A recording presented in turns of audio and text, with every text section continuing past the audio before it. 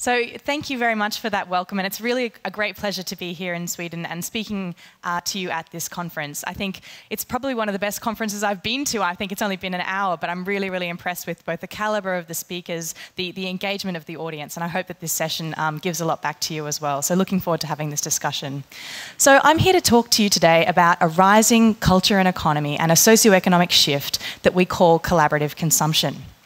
And I've been working with an author, Rachel Botsman, who wrote the book, What's Mine Is Yours, The Rise of Collaborative Consumption, over the last few years.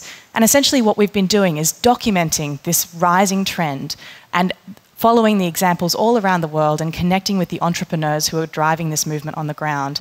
And we can truly see that this movement is going to be as important as the Industrial Revolution. But before I get into the detail of what is collaborative consumption and what some of the examples that you might be familiar with are, I want to tell you a short story that really harks back to the beginning of this movement and shows you why collaborative consumption really is so amazing. So there's a popular Silicon Valley myth that Pierre Omidyar started eBay because he wanted to help his girlfriend collect Pez dispensers. But this, in fact, was a myth that was invented by a PR consultant who was trying to drive interest in this new auction platform. And in fact, the real story is that Pierre started what was called AuctionWeb as an experiment to see if people would really trade and exchange with each other online. And one of the first things that he listed on eBay, or AuctionWeb as it was called, was a broken laser pointer. Now, this was really just an experiment to sort of see what kind of traction he could get, but to his surprise, he sold this broken laser pointer for $15 US. And he just thought he'd better check with the buyer to make sure that he knew that, this didn't work. And the response that he got back was, "I'm a collector of broken laser pointers." So I think this story really harks back to the fact that somebody's trash really can become somebody's treasure in this new culture and economy of collaborative consumption. And of course, it's not just about broken laser pointers anymore, but eBay actually estimates that the market for secondary goods is a $500 billion market. So this is a serious global trade between peers, which is quite amazing. And eBay we refer to as one of the grandfathers of this shift called collaborative consumption, which we define as actually the reinvention of very old market behaviours, such as bartering, swapping, lending, renting, sharing and gifting. But the thing that's different about these behaviours this time around is the technology that's enabling us to connect and exchange in ways that have never actually been possible before.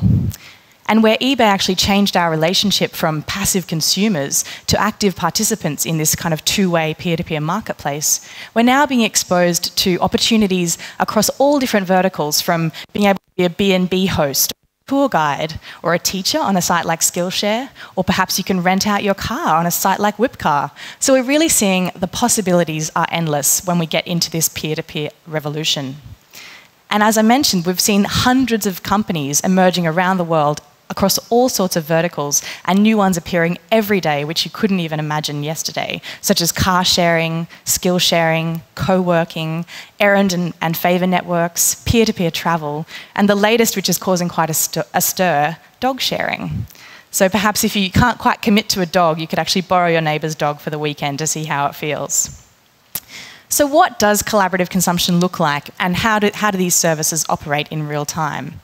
Well, we define collaborative consumption into three clear systems.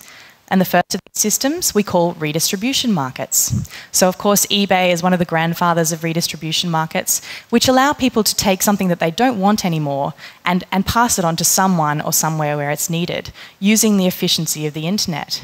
Because what we can see is this convergence of social, mobile and location-based technologies are allowing us to do two key things which haven't been possible before this time. The first is to achieve the same level of efficiency that we might expect when we go to the shops to buy something new. We can now actually jump online and find exactly what we're looking for in a location that's convenient, all using the internet. And the second key thing, which is a big driver throughout collaborative consumption, is this ability to actually form trust between strangers online, which is the social glue that actually holds these systems together and makes us believe that when we pay for something online, we'll get it in the post the next day. So the interesting thing about redistribution markets is we've actually now shifted from these big marketplaces that sell anything and everything towards more of a niche redistribution market area where people are gathering around a particular interest and trading and exchanging, which actually boosts the critical mass of that particular item and guarantees that you'll find what you're looking for. So we see websites like ThredUp in the US, which is actually a clothing exchange for gently worn children's clothing. So parents can package up a box of 2-year-old girls' clothing and pass that on for a box of 3-year-old girls' clothing, because we know that children grow so fast that often the clothing hasn't been worn out by the time they're finished with them. Or there's electronics redistribution, which is actually a massive global business where you can actually sell on your old electronics, be passed on again second-hand marketplace, or in fact broken down and recycled in components. And Gazelle is one of the market leaders in the US of this. And it's estimated that the global electronics recycling market will be worth $14.7 billion by 2015. So it's big business. And another example is actually a Swedish example, which I'm going to try to pronounce, and you can all laugh at me and correct me, but Klädesbyte? Yeah? It's actually a clothes swapping marketplace. So when you've worn an item of clothing once or twice and you can't possibly be seen in it again, you can actually pass that on and sell it to somebody else, or perhaps even trade for another item. So these niche redistribution markets are really giving us back the power to extend the life cycle of the things we own and passing on things to a better home. Now, the second system of collaborative consumption is called product service systems, which is actually a fairly old idea where you pay to use something rather than owning it outright. So laundromats, libraries have all given us access to a complete inventory of things that we can sort of pay to use on a day-by-day basis rather than having to own a full library of books in our own house. But the interesting thing about product service systems in this new generation is the way that technology is really opening up the possibilities even further. And in fact, one of the biggest examples of product service systems in this new generation is car sharing. So companies like Sunfleet and Zipcar, which actually enable you to get rid of your own car and then have access to a full fleet of cars parked around your city that you can access through a membership card and swiping it on the windscreen, which is quite an amazing experience. And the reason why car sharing actually makes so much sense in this day and age is because our cars are something that has high idling capacity, which is the untapped social or economic or environmental value of our underutilised or idle assets. So it's actually the fact that cars sit idle on average 23 hours a day in a car park or in a garage, and we only use them to get to and from places. And when you think about how much cars cost, it actually doesn't make a lot of sense, which is where car sharing comes into its own. But perhaps you're not quite ready to give up your own car yet, but you want to think about different ways to actually make money off your car while it's sitting idle. You can actually join a peer-to-peer car sharing service like Drive My Car Rentals, Relay Rides, or Whipcar, and you'll hear from Vinay a little bit later about his experience with Whipcar. This actually enables neighbours to share their cars with other people in their neighbourhood who might not have a car and actually earn a bit of money to offset the cost of running that car. So why is this actually possible, and why are people actually interested to perhaps give up their own assets and actually share from a pool of resources? We're actually dematerialising our relationship to the things around us. We don't want piles of CDs. We want access to 15 million songs instantly on Spotify. We don't want physical videotapes or DVDs, but we want to be able to watch whatever movie we feel like watching at any given moment through Netflix. We don't want clunky physical objects, but we want access to the information that they hold. We don't want stuff, but we want the needs or experiences it fulfills. And this is what product service systems enable, because we're entering an age where access trumps ownership, which is, of course, the title of today's session. Now, the third system of collaborative consumption is probably my favourite. It's collaborative lifestyles. And the reason I love it so much is the possibilities are truly endless, and it's enabling people to tap into assets that they didn't even realise that they had, whether it's their time, their skills, their space, or even money. It's taking these less tangible assets and creating a market for them. So companies like Airbnb, which is a peer-to-peer travel marketplace, enabling you to rent your spare room or your spare house out to travellers around the world, and other marketplaces that are enabling people to share and exchange their skills, such as Skillshare, and Danya will talk a bit about that in a minute as well. But I want to share an example of one of my favourite collaborative consumption companies, which is TaskRabbit. So TaskRabbit was actually started by Leah Buskey. Back in 2008, she was waiting to go out to dinner with her husband, Kevin. They were living in Boston. It was very cold. And they realised that they'd run out of food for their 100-pound Labrador Kobe. And while they were debating who was going to run out and get the food, and maybe they were going to be late for dinner, Leah really started wondering whether at that exact moment was there somebody in her neighbourhood who was at the shops who could pick up the food and perhaps even come around and actually feed. And a few months later, she actually quit her job at IBM and started what is now called TaskRabbit. Because what Leah had hit upon was this concept that she now calls service networking, which is tapping into the power of your social network to actually get things done in the real world.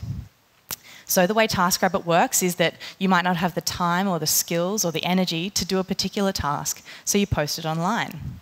And then a group of vetted and background-checked runners or rabbits will actually that task and tell you how much they'll be able to do it for. You can investigate them and their ratings and past tasks that they've done to make sure they're qualified to help you out, and then choose the best rabbit for the job. Now, all sorts of things are actually being done on TaskRabbit, from household chores to grocery shopping to laundry.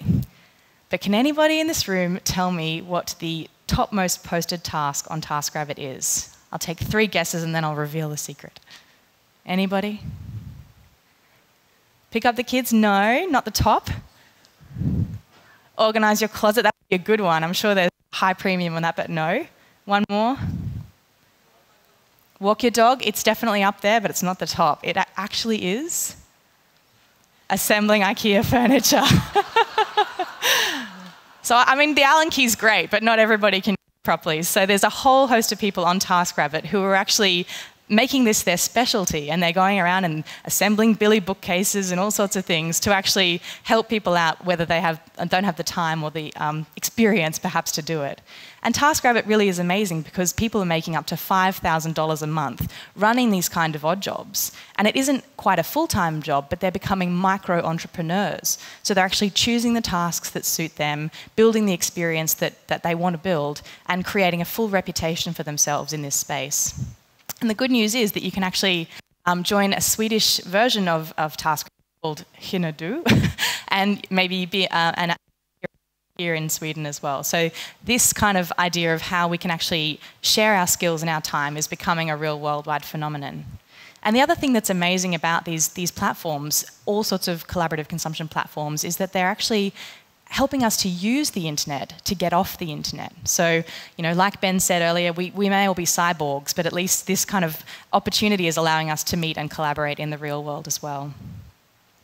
So what we're seeing is that we're shifting away from this 20th century that's become characterised by hyperconsumption. You know, the last few decades of the 20th century were really about spending on credit, buying more than we could actually afford, being sucked in by advertising messages from big brands, and individual ownership actually adding up to who we are as a person and equating to some kind of status.